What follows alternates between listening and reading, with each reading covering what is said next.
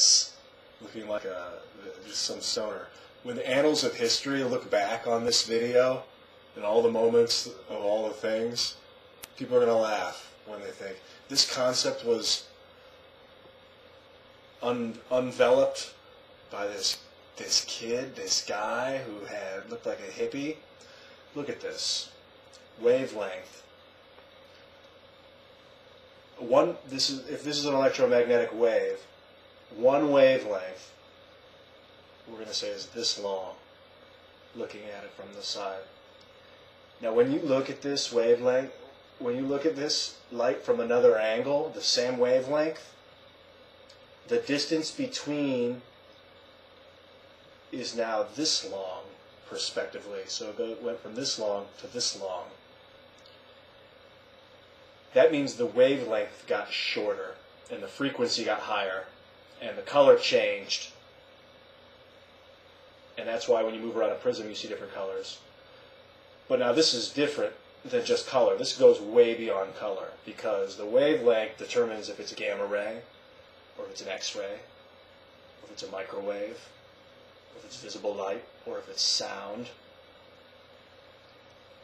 So depending on where you are in relation to that wavelength, you're going to experience something different than someone else who's got a different perspective of that wavelength. Always. Always. Always. Every angular change in perspective of an electromagnetic wave will change what you see. Perspective doesn't create it, but determines it. Depending on how you look at the situation is what you see. Maybe it was a little egocentric to be like when the annals of history look back on this, but this is so simple, yet the first I've ever heard it explained. I want to do it with a computer simulation and spin the electromagnetic wave around and get all the different perspectives, because you're always measuring it side to side when you look at it.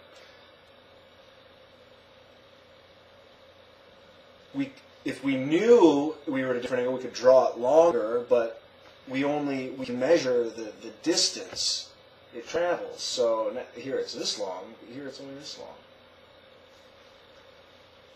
I love you all. I know Hope Golden, who's married now, has a new name, and children, and a wonderful life. There is hope.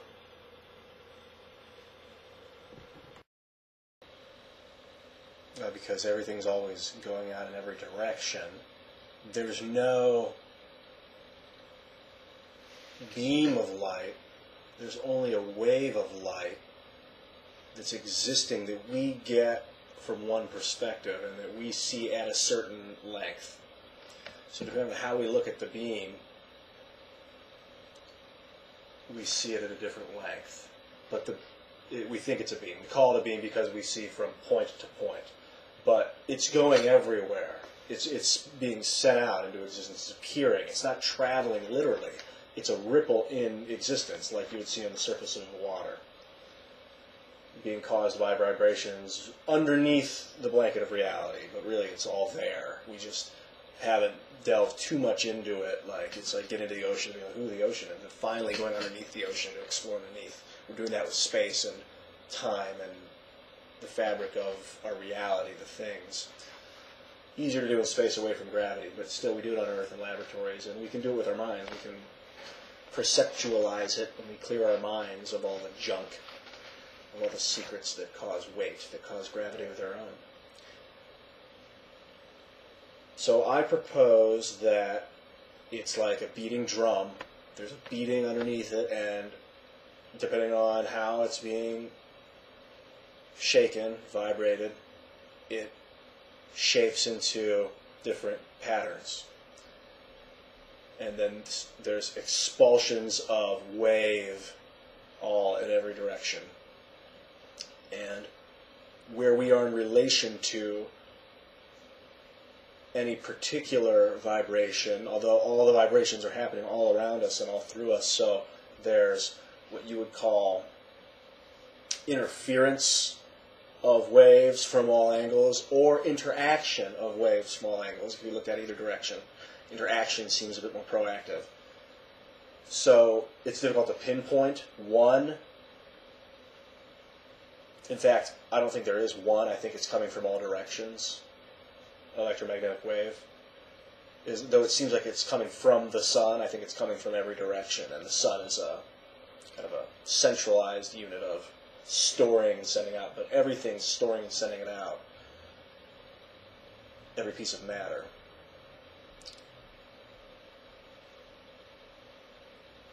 Or every piece of matter is a representation of it being stored and sent out.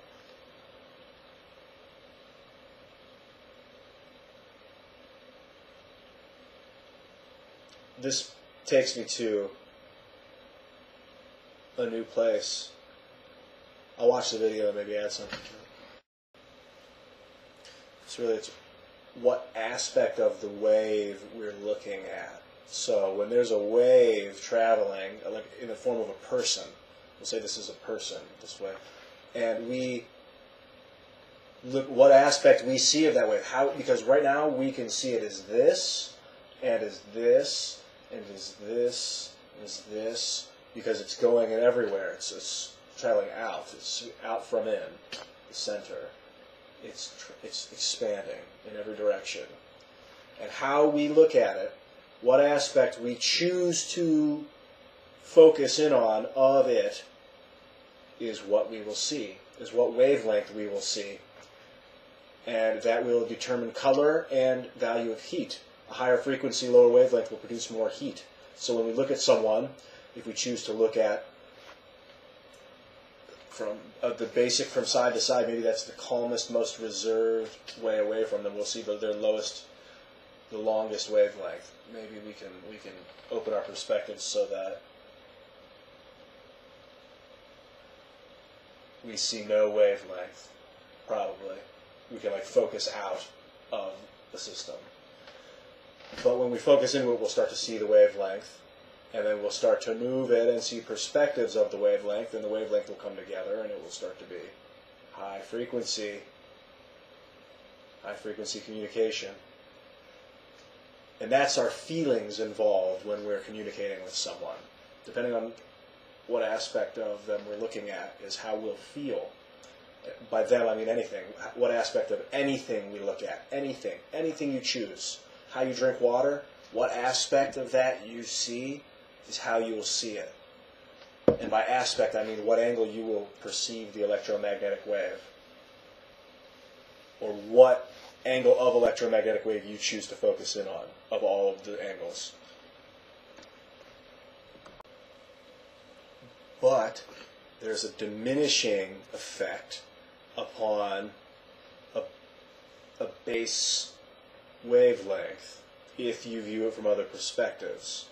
You can, the people will call it stretching. Oh, that's a stretch. Because it diminishes the value of the overall wavelength, although it heightens the frequency. It speeds it up, but makes it smaller, relatively smaller. Because there will be a lot of little hills instead of two long, big hills. This looks relatively big. So there become a lot of little bumps. And it's like cool calm is washingly effective over effective. High-pitched small is mildly effective. This would be like the dark side of the force. This would be like the light side of the force.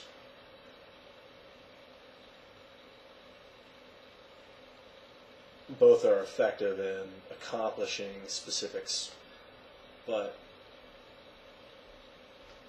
it's how you look, it's how you, okay, it's the diminishing effect that's interesting. So if there's a situation that occurs that you see and you come upon without examining, you'll see, well, I guess you'll see what you're trained to see. So the first thing you see is what you've trained your mind to see normally. Probably a lot of people see a relatively long wavelength, something in the middle, variance in the middle, I like the word gradients, but I don't think it comes into effect here just yet. A variance. So you see what you're trained to see. So if you see this angle a lot, that's what you'll see when you approach a situation. And maybe your perception is automatically kind of skewed, and you need to step back to see the purest, longest form of what you're looking at. Just to know, not because it has to be that way, but just to know, to get a look at every angle. Then you can turn it and look at it again. I seek to come into situations like this, unobscured, unbiased, just to see it at its longest, calmest level. And then turn it with my mind, with questions, with literally walking around and looking at it from different physical angles, thinking about it, adding what I learned to it, which gives me another turn, adding what I learned new to it, to compound it. Then you start to see, if you look at it too long, you start to see the same kind of thing.